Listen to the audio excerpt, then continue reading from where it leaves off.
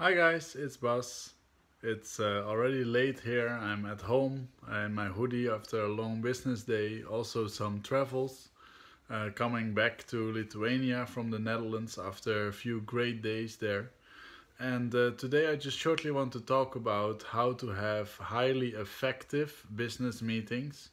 Because I came to this topic, to be honest, because I had not so effective meeting this evening myself, and that's all good. Like those things are happening once in a while. And I was just thinking about like my past, like when I had a lot of meetings that were necessary during my time in the telecom and IT business, and a few things that I really remembered that was different, and a few tips I want to give to you today is one of the things. The most important actually is like, don't have a meeting just to have a meeting. A lot of businesses are doing this wrong. They are just saying like, okay, we need to do a daily meeting or a weekly meeting, and during this meeting we are going to sit together and we are going to talk about subjects. And that's the second point, of course, is that you not only want to have a meeting because you need a meeting, but you also need to know upfront what you're going to talk about.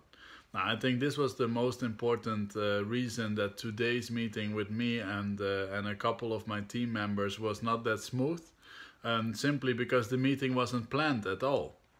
So we plan to do a presentation for some new people here in Vilnius, Lithuania. The time schedule changed to like more than an hour early. People were not able to make it, so we were together with the team. So I thought like, okay, let's just take this opportunity of calling together, like a meeting together, and let's discuss some points. But the points were not prepared. To have an agenda, to send the agenda to your fellow team members or personnel, to ask them if they can think about the agenda. Maybe they need to prepare some points to or some reports to hand over during the meeting. If people have something to add to the calendar, to the agenda, like the point is, you will always close an agenda with like maybe a round so that everybody can ask like, do you still have something to add at this meeting? Um, but still, like if there are big points that needs to be spoken, then you can add them to the agenda. So it's very good to prepare your meetings like this, to make sure that you are meeting at a certain time, at a certain place, with a certain amount of talking points that everybody already knows up front, and they maybe can prepare, they maybe can add talking points before the meeting even starts. So this is very good. If you have an unscheduled meeting, of course, just try at that moment to maybe make some bullet points for yourself to say, okay, these are the points to talk about. In my case, I have my open to-do list. I have like a marketing idea list. I have videos that I still want to make list. So you have these kinds of lists where you can say, okay, this is what we can talk about at this moment to discuss. Of course, if you are meeting just to meet, you will also see that the energy of the group is a lot less, and a lot of people are unprepared and don't have a lot to say. So what you can say and what you can do is you can try to engage with your group to say like, okay guys, what are the things that are mostly not spoken of in a meeting? So what kind of things can are on your heart? What kind of the things are on your sleeves? What can you add to this meeting? What you maybe want to discuss? In my case, I try to make it also a little bit more of a brainstorm meeting where you can say, okay, guys, this is a brainstorm meeting. We don't need a agenda. This is more about what can we do to improve the country? What can we do to improve our groups? And then, hopefully, if the energy is available in the room, you can get into a useful half an hour where you can talk together about the certain points. But of course, as well, this is an unprepared meeting, so it's very hard for people to say like, okay, maybe some of them have some ideas. I saw there were some people that had great ideas, or let's say one idea, because that was something that they were like breathing on. They were already thinking about this idea. They already want to put it some moment into the group. So this was a great moment for them to share. People that had zero spontaneous ideas was mostly because those people will probably prepare normally for meetings, and they maybe make their list, and at this straight moment it was just too fast to say like, oh yeah, I have my list, or oh yeah, it is like a big thing to just come up with some new ideas, especially also when it was a little bit of the end of the day, start of the evening, etc. So um, just some most important of my tips would be like, don't have a scheduled meeting all the time at the same time to just talk about the same topics. I also saw agendas that are very wrong, saying like, okay, we are going to talk about marketing, we are going to talk about sales, we are going to talk about administration, and we are basically just the departments. They put the departments on the list, they add everybody to the same room every week, and they are going over every department where everybody is. And I made that mistake as well, but like I got like luckily a great feedback from my teams at that moment, saying like, why do we discuss administrative issues while our first and second line technical support are in the same room? Because administrative department cannot say all the details, that they maybe make it easier to explain the issues, because they feel that there are technical guys in the room that don't really match the talking points of those issues. So what I really like is to do very short meetings that are planned with the separate departments. And of course there need to be some like monthly meeting, or maybe, and also here there need to be, I make the mistake myself, it doesn't have to be once a month.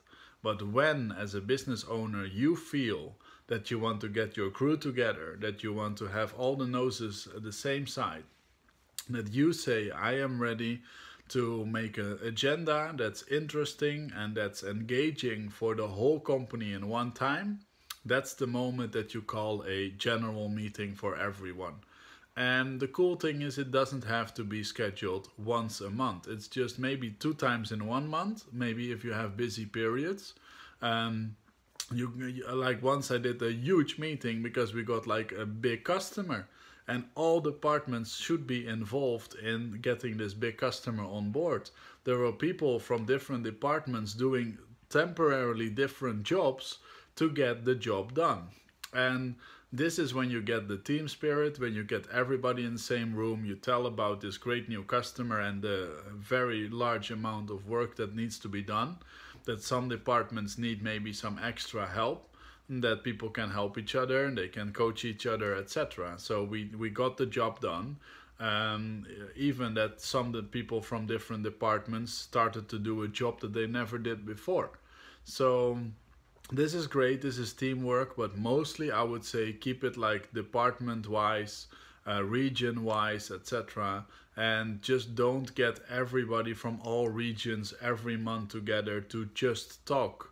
It's great to learn from each other. Luckily we also have the modern ways using Skype and Zoom and other conferencing software, where you can say, okay, let's meet and let's talk while we are all still sitting in our home office or regional office. So there are a lot of options nowadays, but I would say schedule the meetings when they are necessary. When they are necessary, you definitely have also a list of talking points. Let people prepare for the talking points, and at the end, of course, ask everybody if there's a if they still have to add something which is nice in the general environment.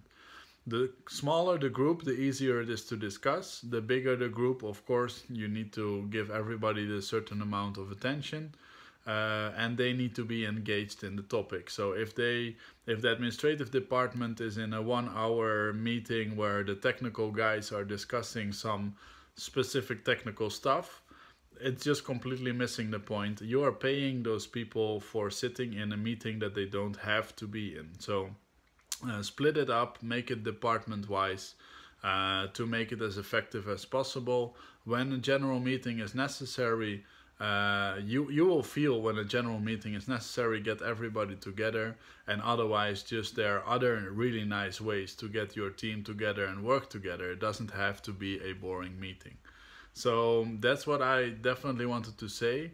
A very, very short other option about meetings, and this is a very cool method which is called the Scrum method, and it's used a lot in software companies, is where you are doing a meeting standing. So it's very, very engaging. You are all standing together. You're not going to sit down, relax, take coffee. No, you're standing together. And you are doing a very, very short beginning of the day meeting of 15 minutes.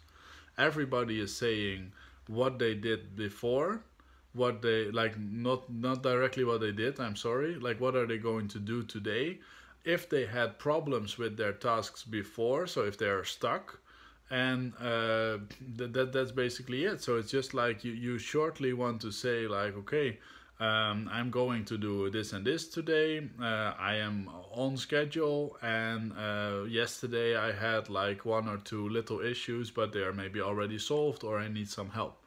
So everybody does this round. At that moment, you directly address if somebody needs help or if somebody is stuck, if another team member can help them.